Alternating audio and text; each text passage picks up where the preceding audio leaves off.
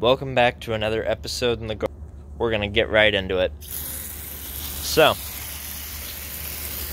I was a denomination hopper for a long time, for those of you that don't know, and had been through, well, I was already an ex-Roman Catholic / ex-Reformed / ex-Anglican / ex-Lutheran / ex-Baptist. You get the point. Lots of denomination hopping, and then a couple years of burnout / apathy. And, you know, even in the pinnacle, I had the thought of check out the sacramentals. And throughout most of this denomination hopping journey, in my mind, I was pretty sure, at least I know popery isn't true. Like, at least I know that Roman Catholicism is false, right? And obviously, I don't currently hold that opinion, and we're going to talk a little bit about how I got there. In order to keep this pretty short, we'll just touch on the topics broadly, but I'll probably make some more in-depth videos in the future. So first, the final salvation controversy and how it led me to leaving. For those of you that don't know, John Piper said, and he tweeted this, "Salvation is not by faith alone, kill your sin." And Mark Jones came to the defense of John Piper when a bunch of people started calling him a heretic. And then R. Scott Clark went against Mark Jones, and pretty much ever since then, there's been a debate in the Reformed world on if it's correct to say that all of salvation is by grace through faith alone, or if just justification is by grace through faith alone. Now, to explain what I mean by all of salvation versus justification is, in Reformed theology, there's a thing called the Ordo Salutis, or the logical or actual order of events. First someone is predestined, and then they are regenerated, then they have faith. If you're not Reformed, don't worry about it, but I'm just talking about that. And basically, the Reformed world couldn't agree on if sanctification was by faith alone, because R. Scott Clark's basic contention was that sanctification is part of salvation. So, it therefore must be by grace alone through faith alone. And Mark Jones and John Piper and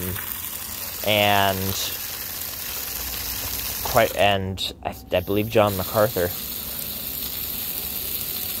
would say things more like,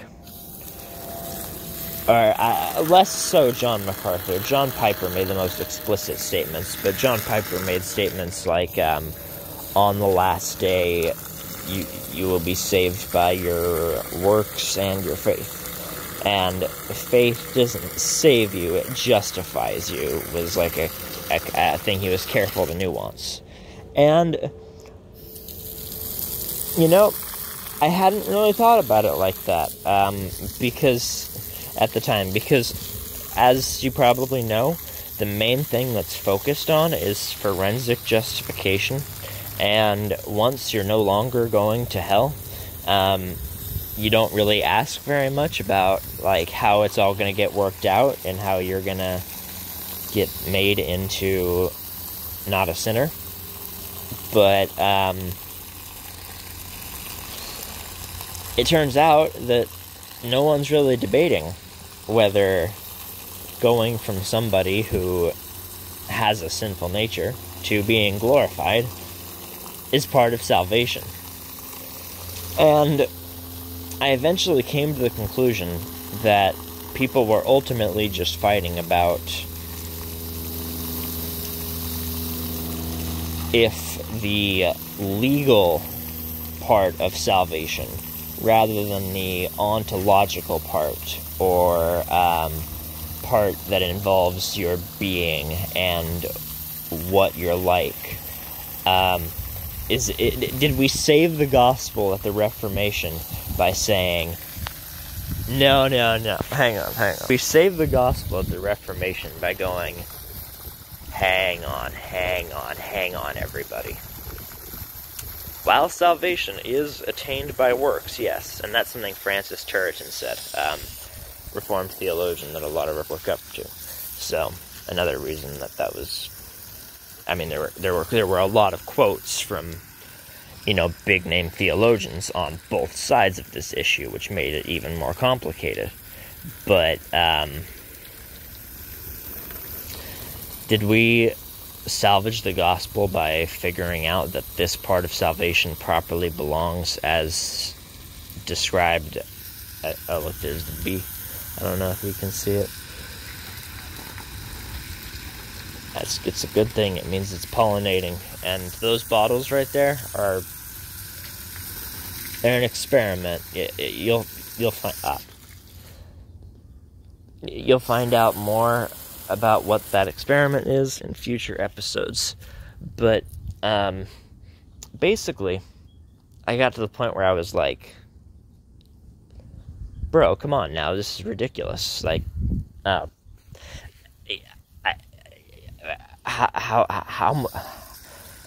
is all of true Christianity and finding the right church really hinging on a debate of the correct Ordo Salutis, or not even a debate on if works are necessary, but just how?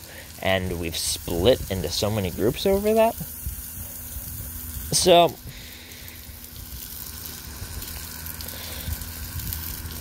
that's reason number one. And then number two is, to put it briefly, I wanted to prove popery false, and papists like myself like to claim that if you pray the rosary, you're very likely to become Catholic, because Mary just might show up to bring you some grace. And I prayed a rosary for the purpose of spiting Roman Catholicism, to show that nothing would happen, and I wouldn't get the signal graces or whatever that they promise from the 15 rosary promises.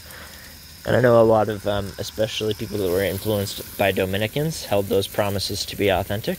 I think they are. So I was like, alright, I'm going to prove popery false. And then I was playing Pokemon Go, and while I was outside catching Pokemon, I heard on the other side of me, in the name of the Father, and of the Son, and of the Holy Spirit. And I was like, whoa, are you a priest? And he was like, yep, because I was at, let's see if we can zoom in on it. I was at that church right there, catching Pokemon. Yep, right there.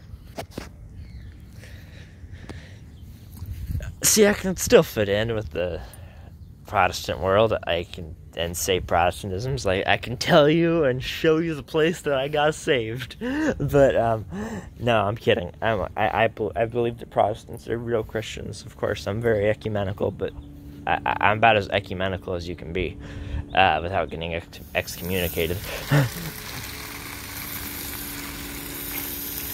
Because obviously I'm going to have a lot of sympathy for what I was. But anyway, I was basically like,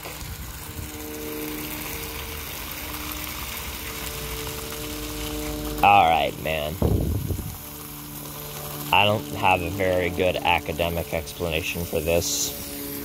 And there, don't get me wrong, there was an eventual academic explanation, and like,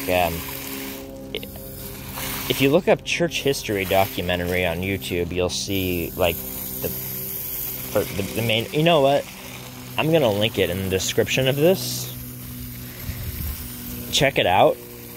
And it has some good info on why Rome. And I think the more you get into history, And the more honest I've gotten with the biblical text, the more it's become the obvious answer. And with that, I'm going to close this up so I can finish watering and get ready for Mass today. Thanks for watching. God bless.